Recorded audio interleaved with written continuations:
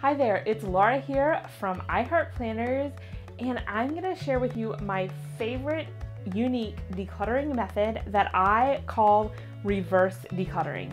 But before I jump in, make sure you take a second and sign up to get my free decluttering checklist. It's going to help make it easier for you to make decisions when you're decluttering on what to keep and what to toss. And of course, if you haven't, make sure you hit subscribe, hit the bell so you don't miss another video.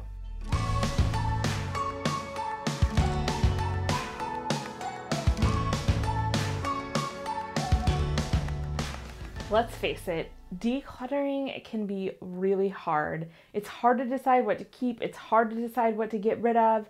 And I have come up with a little method that I call reverse decluttering that makes it so much easier. So here's what you do. Typically, when we're decluttering, we might walk into a space and look around, say it's your closet, and you're going to look around and say, what is it that I need to get rid of? What do I not love? What do I not use anymore? And you'll go about it that way. The problem is, it's really hard to decide. It's really hard to identify things that need to go. So instead, turn that on its head and do reverse decluttering. There are two ways of doing it. Number one, the physical way. So literally take every item out of that space. I suggest starting with a smaller space so you don't get overwhelmed. Like, don't take every single item out of your kitchen, for example. And but take one drawer, one shelf, one section of the closet. Take everything out. And instead of saying, what do I want to get rid of? Say, what do I want to bring back in?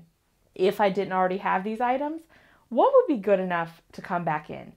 And if you're really struggling, I highly suggest that you literally do this physically. Like, take it all out and just decide what you want to bring back in, and then anything else can go. I know it's a subtle mindset shift, but it can really help make the process go more smoothly.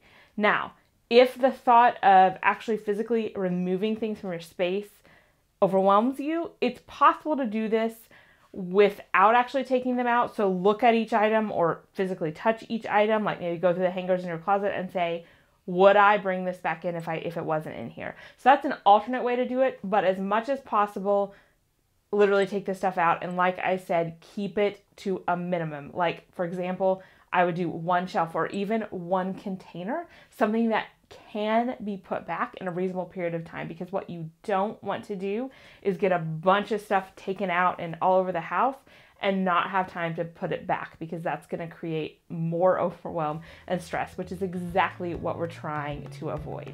Now, when it comes to decluttering, I have a few questions besides just this one that I like to ask myself, and those are all in my free decluttering checklist. All you have to do is click the link and you can download one for yourself to help you speed up the decluttering process.